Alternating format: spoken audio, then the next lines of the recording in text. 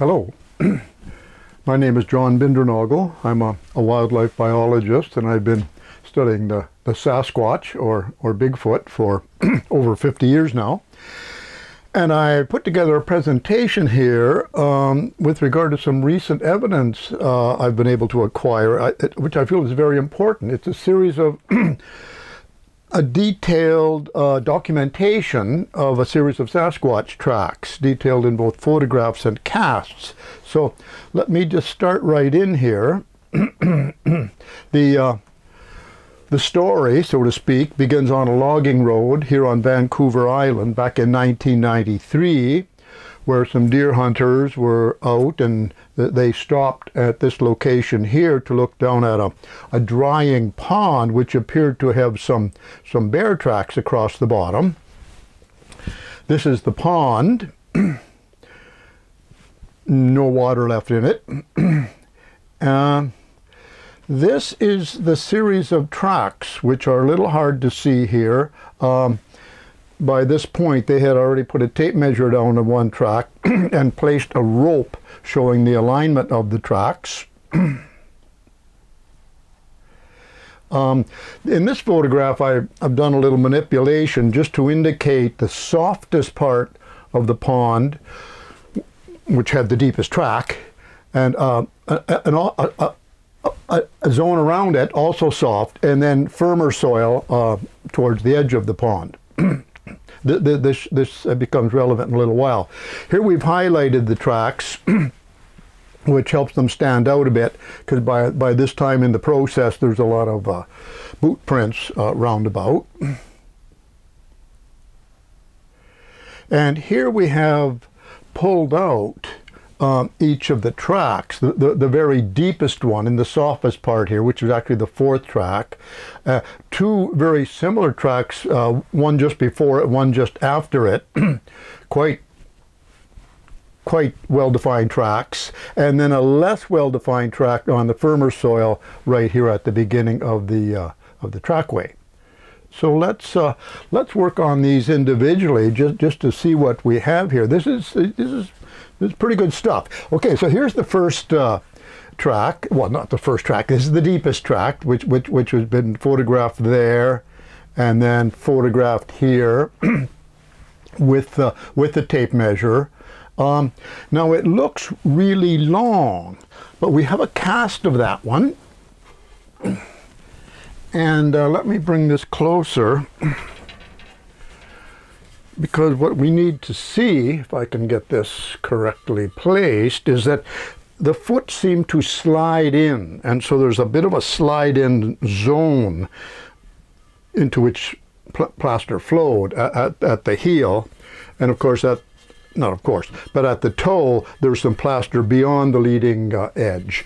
But let me just see if I can manipulate this a little bit to give us a little better definition. quite a good cast, quite deep. So we have that. We'll just leave that so. And then continuing. Oh, sorry, there's the same track photographed one more time, very clearly, with two tape measures. This track I find of great interest. This is the track actually just before it, a left foot. And if we look at it a little more closely, well, actually, there it is with two tape measures. And here's a blow up. Well, you see that crack across the ball of the foot. Here's the cast. This is pretty interesting. This footprint actually straddled a crack in the mud, and then when there we are. And then when the plaster was poured, some of the plaster actually flowed into the crack, which persists in the track cast.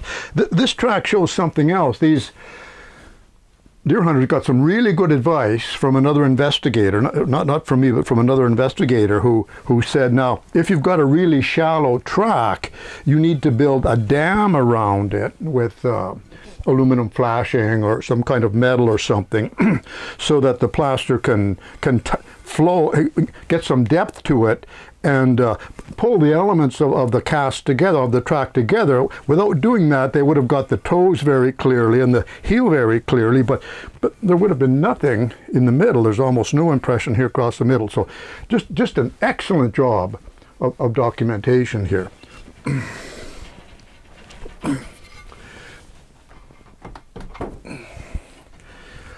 So moving on. Oh, sorry, yes. Oh, gee. A very nice track, the fifth track in the series, very similar to that cast we just looked at.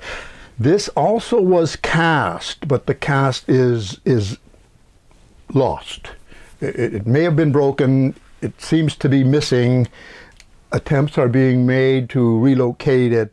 I know it existed at one time in the hunter's collection in his shed, but it doesn't seem to be available anymore. But nevertheless, good photographs and with some measurements. And a shallower track on the firmer soil. This was the second track actually in the sequence. There it is there, and they actually cast that. A very commendable effort, because this was not an easy track to cast. This was sort of borderline castable, very, very shallow, but they've got, all 5 toes registered. Again, the heel quite well defined, not much in the middle. Again, they, put something around the outside. It's very thin cast. I mean, it's to their credit that they were able to cast this and get it home, preserve it all these years. So that's a pretty nice cast, actually.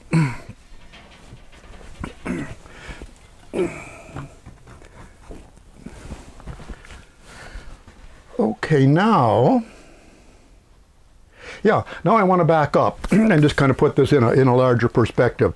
This is from British Columbia, the province here, the westernmost province of Canada.